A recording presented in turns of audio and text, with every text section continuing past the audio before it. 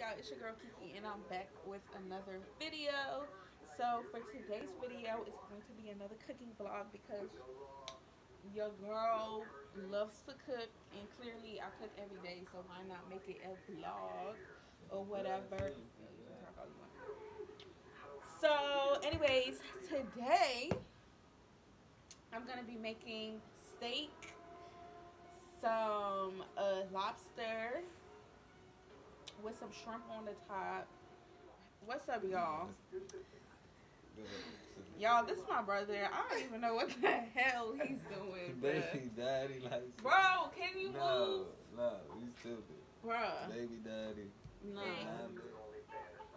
Anyways, y'all, so basically I'm going to be making steak, lobster with shrimp on the top, mashed potatoes, and cream of spinach, and some mac and cheese. I want to do everything today, but I don't know if that's going to be taking too long, but I wanted all of that because your girl's on some fat girl stuff today, so you know, I'm thinking about doing that. But I had already beaten the steak. I'm gonna show y'all the steak real quick.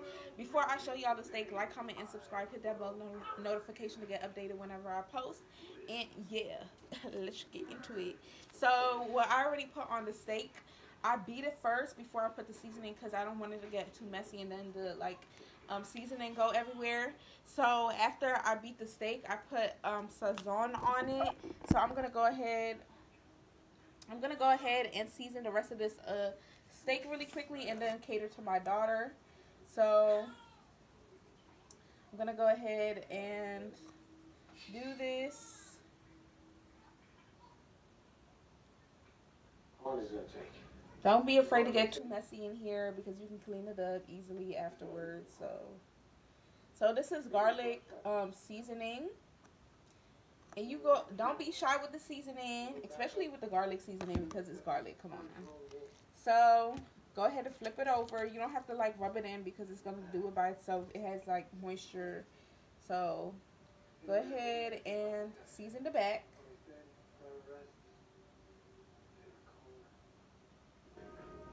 Joe. Okay. So after you're done doing that, you want to go ahead and add some chicken seasoning or chicken bouillon. I use this for damn near everything and stuff like that. So yeah, and it makes the steak so good. So you already know what's gonna get put on here. So this one you could actually rub on it just because it's not gonna go everywhere. So just rub it in, or you could pat it in because it's just gonna go everywhere once you pat it in and stuff like that. It's gonna evenly distribute. Boom. Just so you're not rubbing things off and stuff like that. So go ahead and just pat it in everywhere. Boom. Now you wanna So now you wanna flip it over and then go ahead and add some more on the other side. So, oh my gosh, I need to use the bathroom. TMI, but so okay, that's enough. Okay. You don't want to overdo it just because I'm gonna put more seasoning. If you're just gonna use this, then you can put a good amount of that, but I'm gonna be adding some other stuff like some regular salt, just a little bit, and I'm also going to put some onion seasoning on it and stuff like that, and some pepper and all of that stuff, and some steak seasoning if I can find it. Alright, y'all, so I basically put this steak in the pan. It's cooking on medium. It's popping like crazy, but it's okay. So I'm going to keep it on 5 minutes on each side. And then I'm going to put it in the oven. Or you can cook it for 15 minutes if you like yours really crunchy. Or you know, we all love burnt steak sometimes, you know. So if you like it like that, then keep it in there for an extra 2 minutes on each side. or whatever for like 14 minutes. But mind you guys, I'm putting it in the oven, so I don't think I need it in there for that long. And this is the other steak, waiting for it to be cooked. So I put my steak in there already. It's ready to get flipped. So that's what I'm about to do right now. And I'll show y'all the other side. So I'm basically done with the other side. I'm sorry if the front was like, or like some of the videos is blurry because my phone was a little dirty. But this is the steak. This is the steak. Flipped on the other side. It's almost done. So I'll be taking that out soon in like 5 minutes. And I'm about to show y'all this water. I put a little bit of water here for the noodles. So what you want to do is put water. Put as much water as you need, like depending on how much like mac and cheese you're making. I'm not going to make that much. So I added a little bit. I think I'll add a little bit more water in here. And basically you want to put some salt so the mac noodles doesn't like stick to each other or whatever, and you wait till it boils. So once it boils, that's when you can put the mac in there, and that's what I'll show you guys after I'm done. And yeah, and then you just let the mac noodles cook for like 7 minutes or something. I don't want it for like 7 minutes and stuff like that. So yeah, I'll show y'all the what I do next. This is what boiling is, just for some of you guys that don't know. So it's boiling like this. That's how you want it to boil, just so you know all the water is good. And so if you want to add some oil, go ahead and add some oil for some of you guys. I think I might add a little bit of oil in here, just because I don't want to deal with like you know, noodles that are sticking and stuff like that. So let me go ahead and do that. I'll show y'all how much I add. So I basically do the same thing as I do like when I'm making like rice and stuff like that. So basically like how I do the rice and the noodles is like I add it like just close to the top, but not all the way to the top, because you don't want it not to cook or it to soak in all the water. You still want it in the water, if that makes sense. But yeah, I'm gonna add the oil just so it doesn't stick, and then move it around so it doesn't stick. And then after that, you leave it for like 7-8 minutes. I already said that, but I'm gonna repeat it again. And then it'll be done. Drain the water, and then I'll show you guys what to do next. So right now, let me put the camera on me. All right, my bad. Okay, so right now, let me I'm all over the place, y'all. I'm trying to like hurry up and cook dinner. But alright, give me a second, y'all. Let me hurry up and do this. So while this is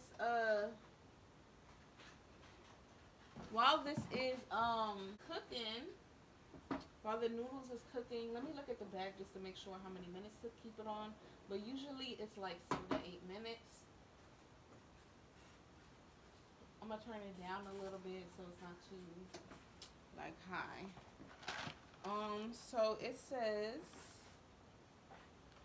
cook pasta. Okay, 9 to 11 minutes. So we're gonna do 11 minutes because you know you don't trust these damn packages, okay? Okay. Your girl is really doing her thing. Okay, so we don't trust these packages, so 11 minutes. So okay, so now that I did that, I'm going to be making and the shrimp cooks for like 6 minutes, but sometimes I cook it for a little bit longer just to make sure it is done. So spinach is gonna be done in no time. Yeah, I'm gonna cut the potatoes first so it can be done. Clean it up. I'm looking for this other pot. I think it's in the refrigerator because I made some rice last time, so I'm gonna have to store that somewhere and clean that pot, and then I'll make the I'll boil the potatoes so I could mash it up, and then the mashed potatoes will be done. I forgot to tell you guys that when you're cooking the mac noodles, you want to make sure like you keep stirring it just so like you know that like it's not stuck together, and you're just checking on it and stuff like that. So it's basically done, and make sure you look at like the package and see how long you cook your mac noodles for, because every brand is different. So this is Great Value brand, but you can use any brand you want. So basically, I'm gonna start seasoning the mac noodles right now, and then I will show y'all what I do next. So I'm gonna put garlic first. I wish y'all could see it.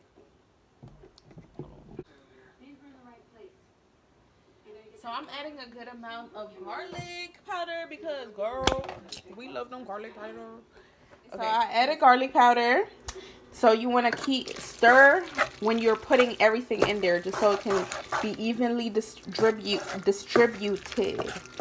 So stir that. Y'all, sorry if I'm not showing it correctly. Make sure you get everywhere. So we gonna add the butter last. Alright, so I'm back. So now we're gonna add some of the chicken seasoning. I'm gonna also add some nutritional yeast seasoning.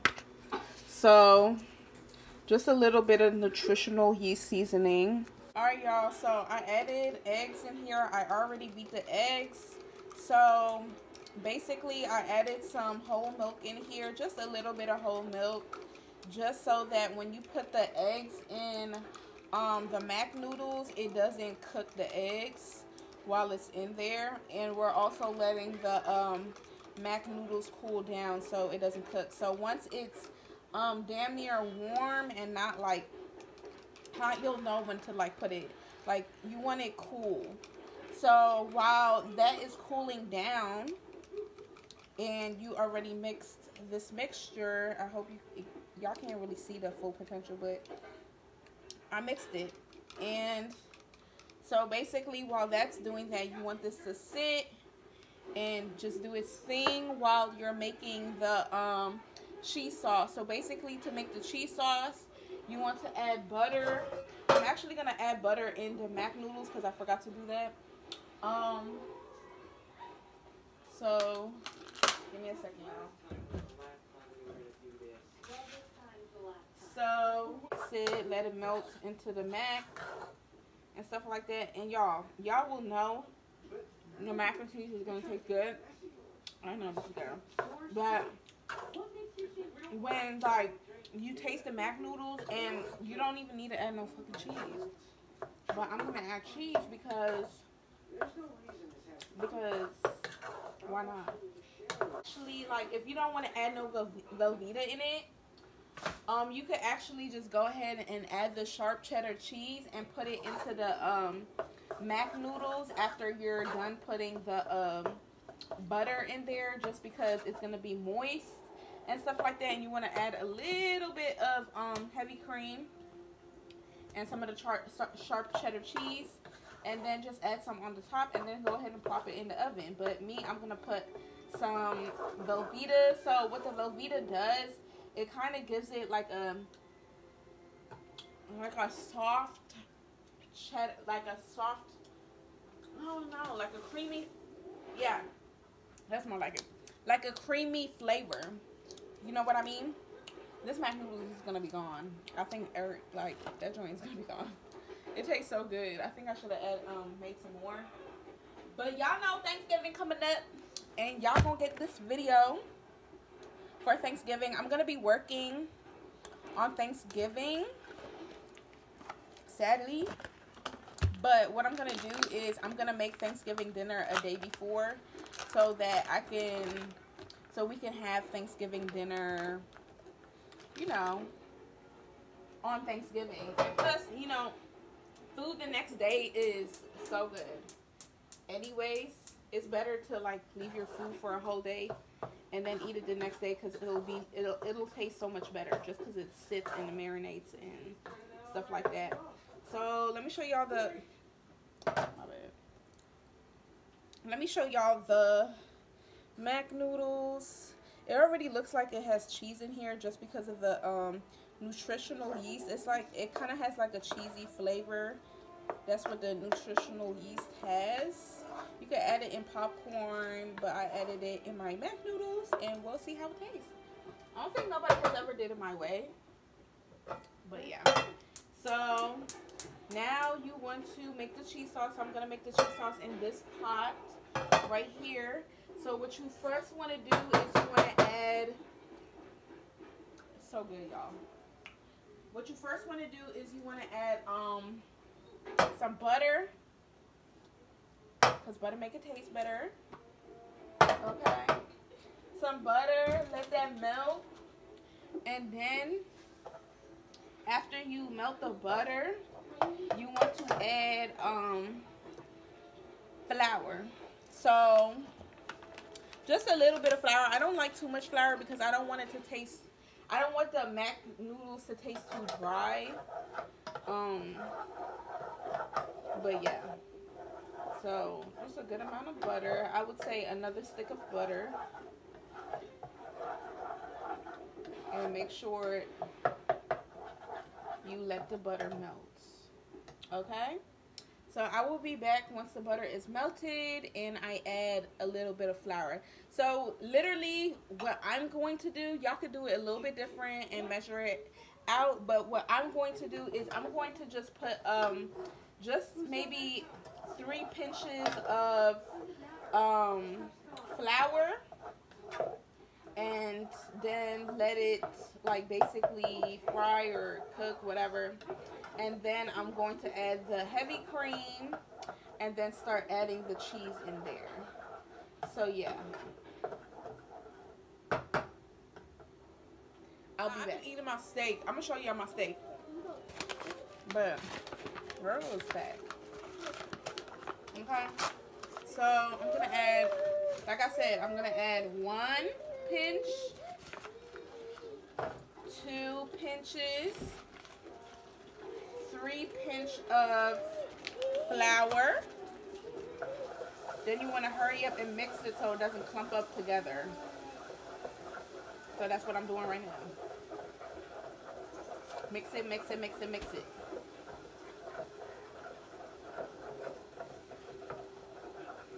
I hope y'all didn't let her in the closet. I mean in the room. Okay.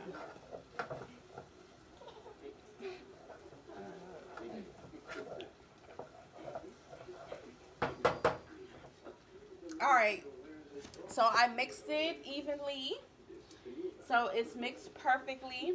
So now what you want to do is you want to add the heavy cream, which I got right here. You don't want to add too much heavy cream because I make that mistake sometimes where I add just too much heavy cream and then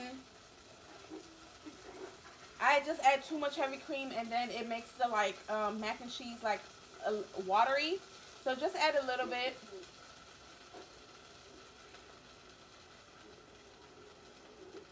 That's literally good enough. We can add some more as we go. So you want to mix, mix, mix.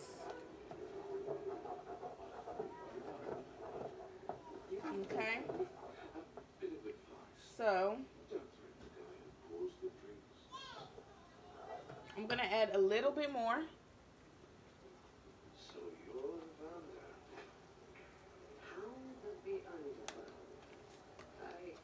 I wish y'all could see it. I would say a cup of heavy cream is good.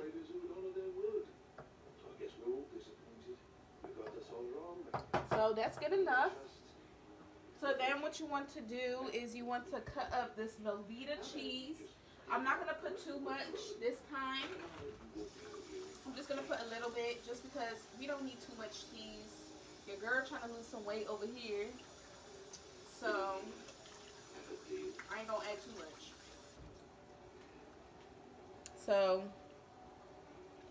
I'm gonna add literally this size, and then cut it in little pieces.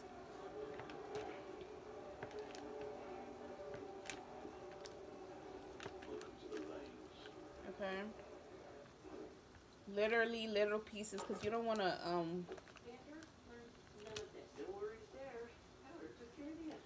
to wait too long for it to like melt, because these take a little while to melt. I'll probably add a little bit more heavy cream just because it does take a little while to melt, like I said. So make sure you cut it in little block pieces like this size, just because you want it to melt fast. And if it doesn't, then you can just add it in there. It's okay. It's still gonna make it good. It's just gonna be more like creamier and cheesier on certain sides, and it's not gonna be evenly distributed. So go ahead and just cut it in little pieces.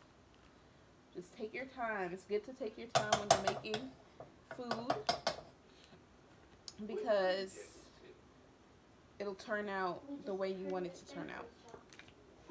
So remember, cut it in little pieces. So boom.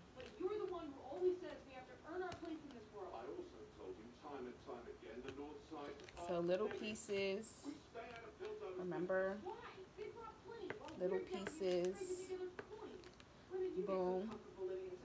And y'all, I could also teach you guys how to make mac and cheese, like baked mac and cheese, with the fast mac and cheese, the one that you just put in the on top of the oven. It tastes so much better when you put it in when you put it on the stove. Those fast mac and cheese, you can also bake those as well, just like you're making real mac and cheese. You make that a little bit different. Instead of like doing everything from scratch, you make it how it says on the packet.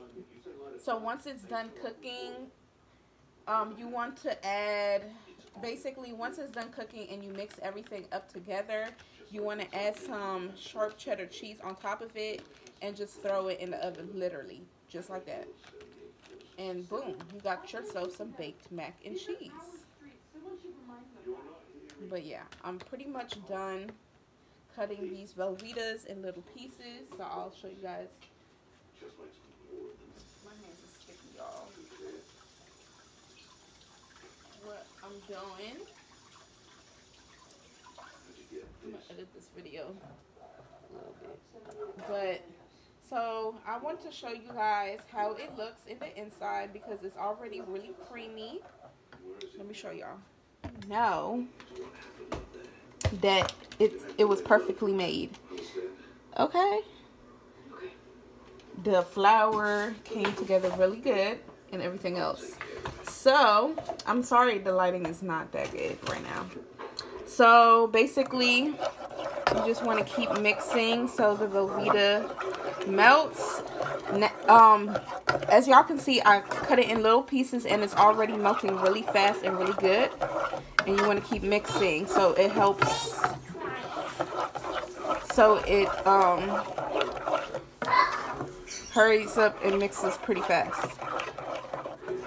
But as y'all can see, it's real cheesy and beautiful, real yellow.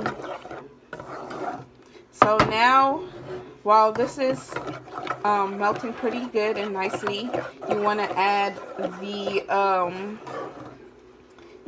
the sharp cheddar cheese, which I got here. So I'm gonna add like maybe almost a whole pack of sharp cheddar cheese, and then yeah. So I couldn't show you guys everything because my daughter's crying already again. So I basically, the cheese melted. I put sharp cheddar cheese with the Velveeta cheese. I melted it, but it didn't really need that long to melt because it was thinly shredded. So I ended up just putting it in the mac and cheese and mixing it all together evenly and making sure it's mixed everywhere. And then after that, I ended up adding more cheese, the rest of the Velveeta cheese, without it being melted. I put it in here and put a little bit of this 4-cheese Mexican style blend in here. Put a little bit in there as well, just so I could, like, it could just melt between everything, and you know, and not like in the pot by itself, so it's all creamy. Close it with aluminum foil and put it in the oven at 375 for like at least 30 minutes to an hour. Yeah, like for 30 minutes, and then after 30 minutes I'll go ahead and take it off. Or maybe even 25 minutes. You really don't need to cook it for that long. So then after that, you'll take it, the aluminum foil off, and then cook it for another, maybe for another, I would say maybe 10 minutes, whenever it's like kind of golden brown and you can kind of see like it's done. Yeah, it's done.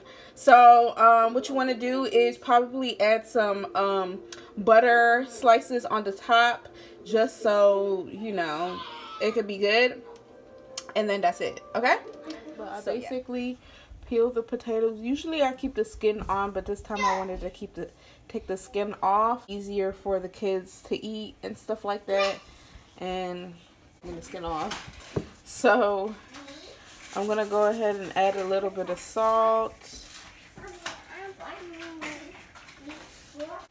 You're gonna let this boil for 20 minutes, 20 to 25 minutes, depending on how long it takes, until it's really soft.